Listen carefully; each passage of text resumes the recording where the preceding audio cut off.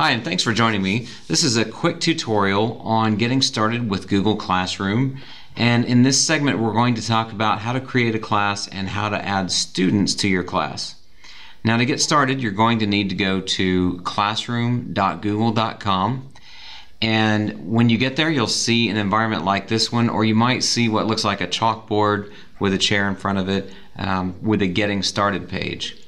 And if you're a teacher, one of the things that you'll be able to do is not only create classes, but also join classes if you're taking part in a class as a student for professional development. Now, to get started in creating your class, all you do is go to the top right and click on the plus sign. Now, when you click on the plus sign, if you see the drop down with Join Class and Create Class, you're fine. But as a teacher, if it takes you straight to a window that says enter class code here to join a class, that means that for some reason your Google admin does not have you set up as a teacher, and you'll need to contact the Google admin for your district and ask to have them add you to the teacher group. In any case, once you're set up, all you have to do to get started is click Create Class, and at the top you have the first requirement, which is a class name. And what I typically tell people is to do one of two things. You can either name your class by the subject you teach, or you can name your class by your own name. And people usually ask, how many sections should I have? If you're an elementary teacher, I usually suggest that you create a section for each subject if you wish to, or you can just have one section for your entire class.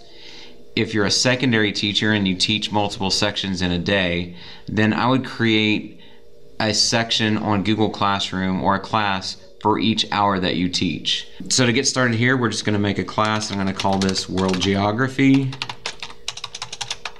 And then I'm going to go down here and I'm going to mark this as first period.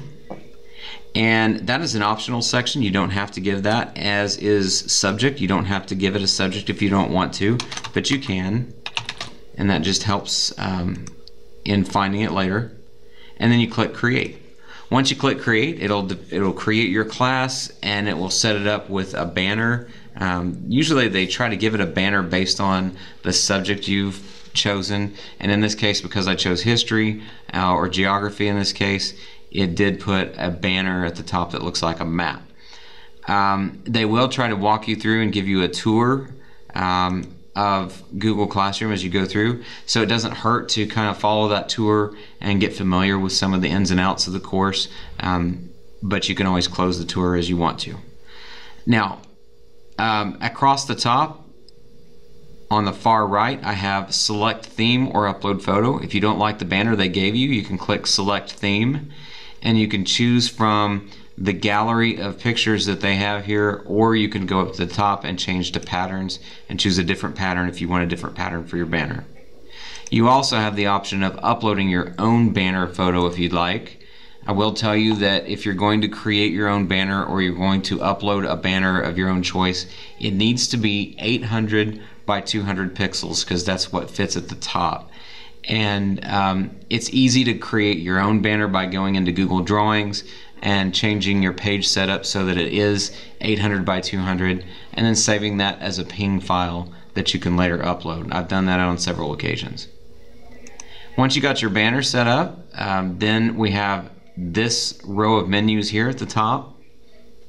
For every class, there's 3 menus. There's the stream, and that is the center of the screen where your announcements and assignments and other things that you post show up as the students would see them.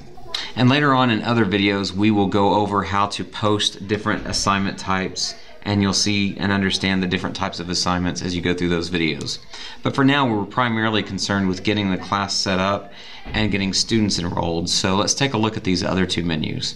I'm going to skip over the student menu for a second and go to the About screen. On the About screen, this is where you can add a little bit more information about your class. For instance, if you want to give it a description so that students understand, especially if it's an elective class, a description so that students can understand what that class is about, you can put that here. You can also add your room number. So if you wanted to put your room number, you could put that there. Then you have your Google Drive folder. And what you need to understand about Google Classroom is that when your class is created, or when you first begin using Google Classroom, Google will create in Google Drive a classroom folder. For instance, on my Google Drive, my classroom folder is right here. And inside that classroom folder, there is a subfolder for each course you teach or for each course you're participating in. In this case, these are other courses that I participated in, and of course this is the class that I just created today. And then as you create assignments, there will be subfolders that are created inside that class folder.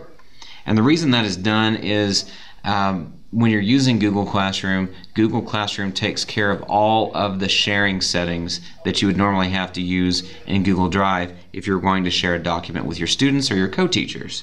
By taking care of all those sharing settings, it saves you a lot of time that you could later use for other things. And so it makes just using Google Drive, Google Docs, Sheets, Slides, all of those different things a little bit easier. Plus, it's all contained in one place. So, long story short, don't change or delete this folder in Google Drive. If you see it pop up there and you're like, what is that? Don't get rid of that folder, and consequently don't delete these folders, because this is also where uploaded assignments that students turn in, this is where those will be shared with you. So just leave those folders as they are. The next thing we have is a calendar. Every time a Google Classroom course is created, Google creates a calendar for that, and you can view it either here in Classroom, which is right here. I can see that my World Geography calendar is here, or it's also viewable inside Google Calendar. So if I click the Open in Google Calendar link, you can see that it takes me to calendar.google.com, and I can see that over here at the left I have a World Geography calendar that has been added as a secondary calendar on my account. So as you add assignments to your stream, the due dates for those assignments will show up on Google Calendar, and any students that are enrolled in your course will also have a calendar view of that course in their own Google Calendar. So again, it takes some of that sharing responsibility away from you, and it does it for you, which is a great thing. At the bottom of this page, if you click Add Class Materials, you can link something such as a syllabus to your course. All you have to do is click Add Class Materials, and you can give it a title, and then you can attach a document from your computer or from Google Drive, or you can put an introductory video for your class here. That's a great thing to do. Just create a video about your class and post it on YouTube, and then link to it from here. And you can also put any secondary links that you want associated with your class here as well. And then finally, on the About menu over at the left, you can see your profile photo and your account name and your email address, and then you have this Invite Teacher option. And the purpose of Invite Teacher is that if you have a co-teacher in your course, you can invite them to be a part of your class, and it will give them the same responsibilities that you have in creating and posting assignments and adding students if you'd like to. Okay, so let's move on to the Students menu, and this is the last thing that we'll cover in this video. And this is one of the more important things. Getting started with your class, you'll want to put students in. And so in order to do that, a lot of people would think, okay, I've got 6 sections and that's about 130 kids, so that means I'm going to have to type in all of their Google addresses to invite them in my class. But that's actually not the case. When Google Classroom is set up, you're given a unique class code, and all you have to do is give that code to your students, and they can self-enroll in the course, which saves you a lot of time, because it's a lot easier for your kids to self-enroll in a handful of classes as opposed to you enrolling and inviting 130 kids. So that class code can be turned off to prevent others from getting into the class after the course is started. All you have to do is click the drop-down menu and click Disable. And if you want to change the class code, you can always click Reset, and it will generate a new code for your class. You cannot choose the code that you get. It is generated randomly, so whatever code is given is kind of what you've got, unless you just reset and find one that you think you can remember. I typically tell people to take that code and write it on the board at the front of the room, or put it on the syllabus that you hand out on the first day, so that students know how to enroll in your class and what code they need. Just keep in mind, you're going to have a different code for each section that you create inside Google Classroom. And then as students enroll in your course, they will show up here. So I'm going to go ahead and enroll in this course and show you what that looks like. I will need this code, so I'm going to go over to another account here. So I'll go to classroom.google.com, and at the top I'm going to click the plus sign and I'll click join class. So that code, I'll just put that code in here, and that's 1QUQE8, and I'll click join. And of course, once I click join, it'll check to see if that code matches, and it's added me. And so now I have one student in my class. So if I go back and look, I can see that student is here. You're going to notice that with each student you add, there is an invite guardians link. And if you do have an email address for your student, for their parent, then you can click invite guardians and then add their email address in, and that will send a regular email summary of what's going on in your class on Google Classroom to that parent. And to see an example of that email summary, just go over here to the left where it says Guardian Email Summaries and click See Example. Now this shows you what one of those email summaries might look like, and of course parents can choose to have that email come to them either daily or weekly, and they can also opt out of it at any time. And likewise, once a student's parent or guardian is invited, then any classes that they're in besides yours will also be linked to that email address, and they'll get summaries. And sometimes some teachers may not want summaries sent out about their class because their Google Classroom may not be used for class as much as just testing or discussion, and they don't need to have a weekly roster of assignments sent out for parents necessarily. So you can just turn off the switch for your class right here. But if you want your class included in that weekly email that's sent to parents, just click this switch right here, and then click Add Class, and all the classes that you teach will be added if you also check that box. But then you just click Add Class. There are some other rules at the top of the student menu that you'll want to pay attention to. For instance, you can place a check next to the student's name, and under the action menu you can remove that student individually if you need to. You can send an email to selected students, or you can mute students. Muting means that they're unable to leave posts or comments in your stream or on assignments, and that might be because they've left inappropriate messages in their posts or comments. You also have the ability to determine how students can act in the course as far as leaving comments.